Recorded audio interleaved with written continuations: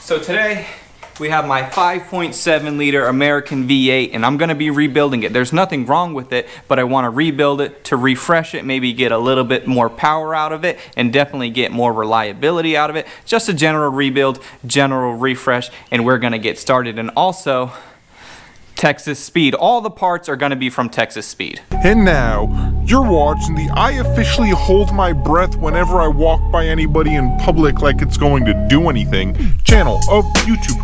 Welcome to Bodie Vision. Hey, so what is up and welcome. Thank you so much for joining me on yet another video. So like I said right here, my LS1 5.7 liter V8. This came out of a 2004 Pontiac GTO and we're actually putting it in my 1988 Honda Accord. But this video is not going to be about that, even though it goes in line with my build series. This video is going to break down exactly what I'm going to do to refresh this motor. And Josh, are we going for the biggest, highest horsepower, or what do you think? No, I mean, I think any horsepower number is fine. Like, as far as like getting out of LS, I think people get all caught up, right, in like the numbers, and you know, everyone on the internet is like shooting for a number, like, oh, I need 500 horsepower or 800 horsepower. I mean, to me, like, reliability and drivability and, you know, just making a number on this will be perfect, especially for this, you know, what does this thing weigh? You know, 2,400 pounds? Right, so we don't care what it makes. What we care about is we want it to be reliable, and if we pick up a little bit of power along the way, that's cool too. And also we're gonna be putting a cam in it because you need the thump from the cam. Yeah, I mean a mild cam, but just to wake it up like a lot of people do. We're not going anything crazy, but right, I don't think you need to. So I think what we're going to start with, we'll start taking down the accessory drive. We'll get the belt off, power steering pump off, alternator off. We'll focus on the front half first, and then we'll start working from the top down.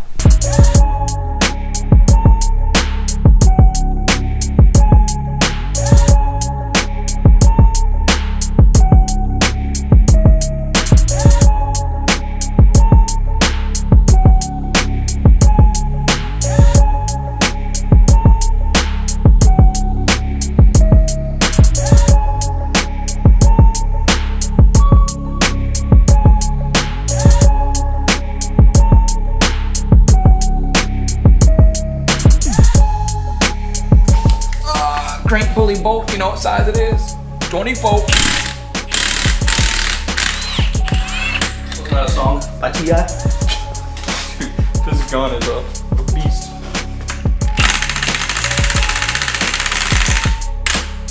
We bottoming out. Bottom down. Yeah, big one. You're out there. 13 minus 50? Yeah. No, 47. Alrighty, so we ran into a little issue. Well, it wasn't so much as an issue, more so something that we had to overcome. And for you DIY guys at home doing this, so this is the crank pulley puller tool. And the way that it works is a rod goes into there, right there. And then this, if you can see, so the crank pulley would be on. That goes all the way into there.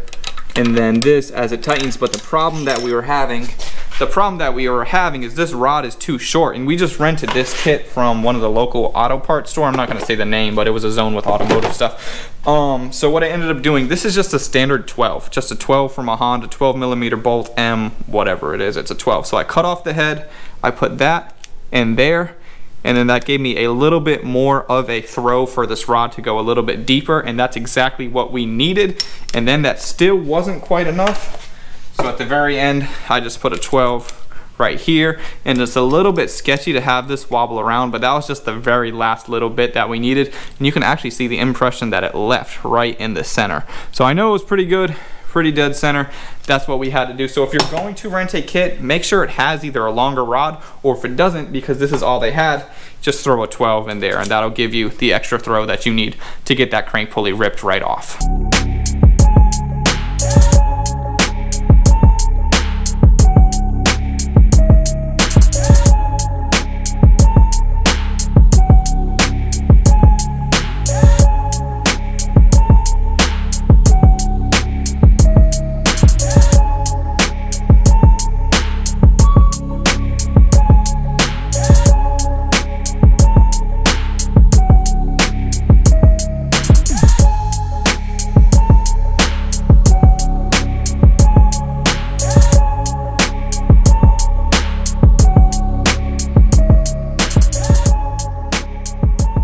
So now that we got the heads off, the next thing that we want to go into is getting the valve springs out, getting the actual valves out as well. So we're just gonna compress these down, and I just have a little compressor tool. I just rented this at the auto parts store as well. I actually do not prefer this style, but this is what they had. This will work as well. So we're just gonna make do with what we have. Get the valve springs out, get the valves out, and then we'll go into detail on actually how to kind of reseat or cleaning the valve seat itself. Reseating, cleaning the valve seat.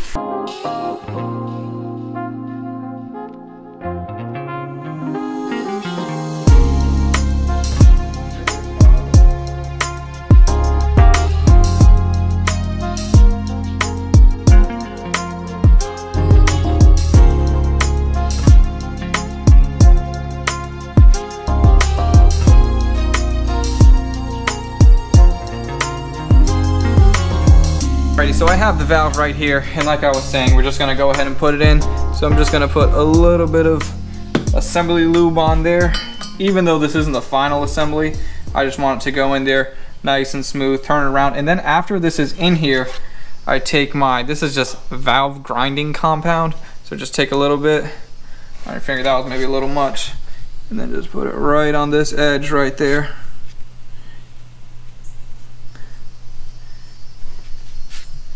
Then we can pop that in there. And then this is a tool that I bought online, and you're actually just supposed to put your hands on this and kind of old school start a fire type way, but this works. So then you just put that right there.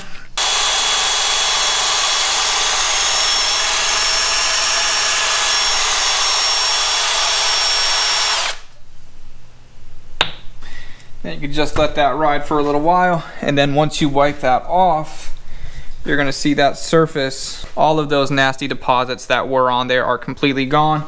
And then if you can see in here, it looks a little dirty, but then as soon as you wipe it away, come back to me. So now the surface that's in there and the surface that's right here is perfectly matched to one another. And in my opinion, that's the best way to do it to have your valves seated properly. So I'm gonna go ahead and get all these knocked out, then we're gonna go ahead into actually doing the valve springs and everything else with this motor.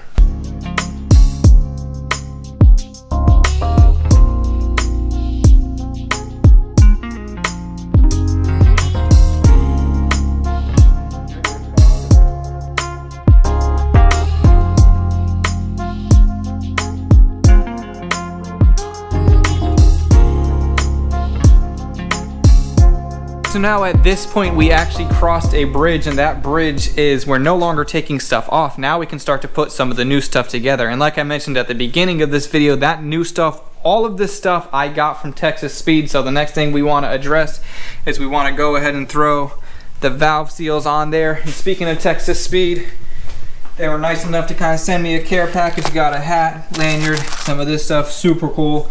So these are the actual valve springs, retainers, and then we gotta go and get these seals smacked on right there. And then I'm gonna put a little bit of oil on there just because that's a little extra precaution, just because it's rubber in there. So I'm gonna go ahead and get those put on, and then we'll go into how I actually do the valve springs, and then we're just gonna keep rolling.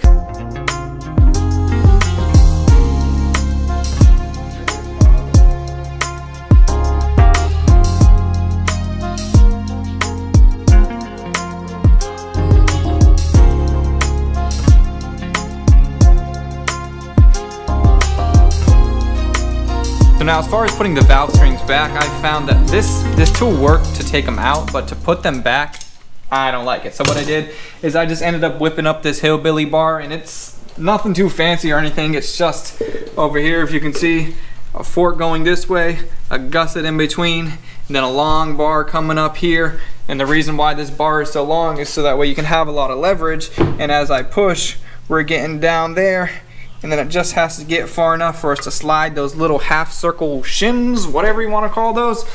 So that's what we're going to go ahead and do.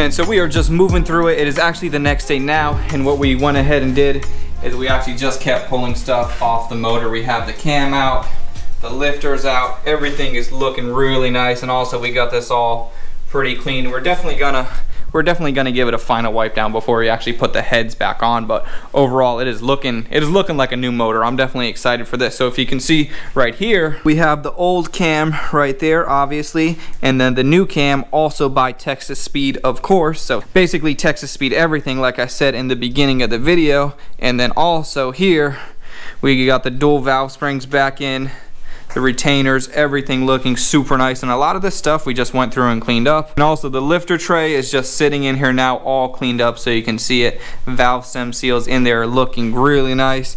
And then what else? We have the old lifters and then the new lifters. Josh, what do you think about this stuff? It's really good. Like, one thing about these lifters, these are the original GM ones, and they were great, but they're real weak right in here. And one of the pitfalls of the original, the first gen LSs, is that they would break right in here. So these were good.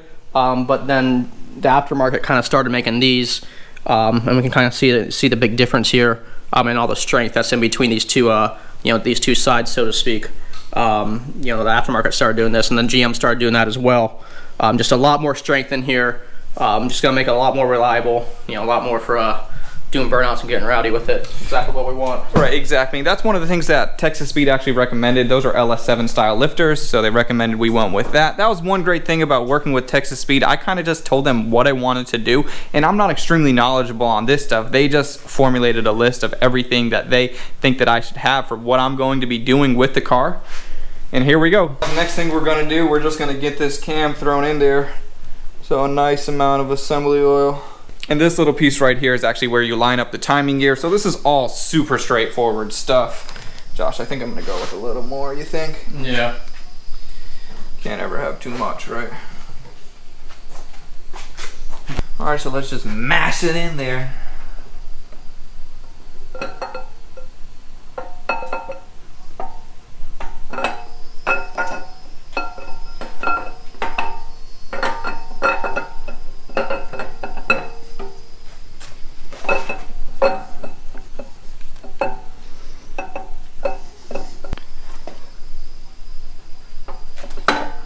That's it. That's all she needs. So now at this point it's just a matter of basically putting everything back together. Once the cam is in, now everything else, the lifters we can throw back in. I got new trays. Also Texas Speed hooked it up with the trays as well. And then we got a new timing chain. And we're just gonna keep rolling.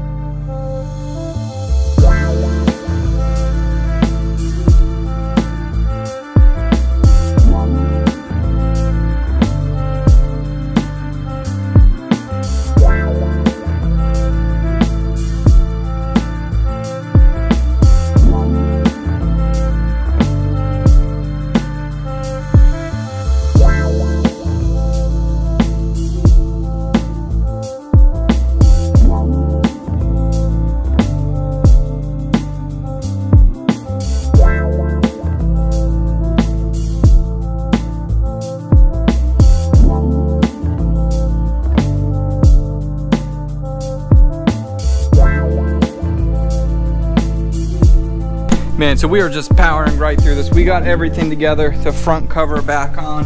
And one thing that I heard before, one thing that I know of is these bolts, they can't be completely tightened down until the actual crank pulley goes on there. So those aren't tight for the final time, like I said, until the crank pulley goes on there, and then we'll tighten them down to spec. Every single thing that we were doing along the way, we just did them to spec, and I have a little sheet on my phone, a little document that just gives us all the specs from GM that everything is, but I figured I'd leave that out in the video, but just let you know that. So as we're wrapping it up, the last thing that I want to do, now I know you guys probably have never ever seen me with a rattle can, but we're just gonna go rattle can special on this one. It doesn't need anything more than that. It doesn't even really need it. It already looks really good, but we're just gonna hit it with that to make it look a little bit better.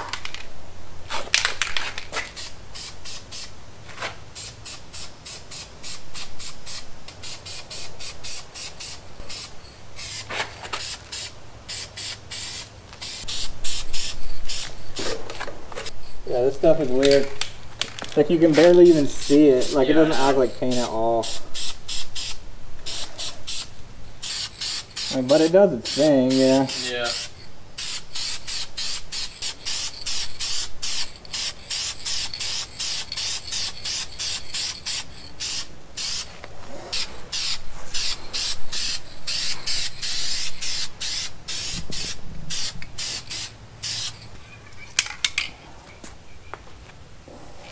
I'll get a little bit over here, you know.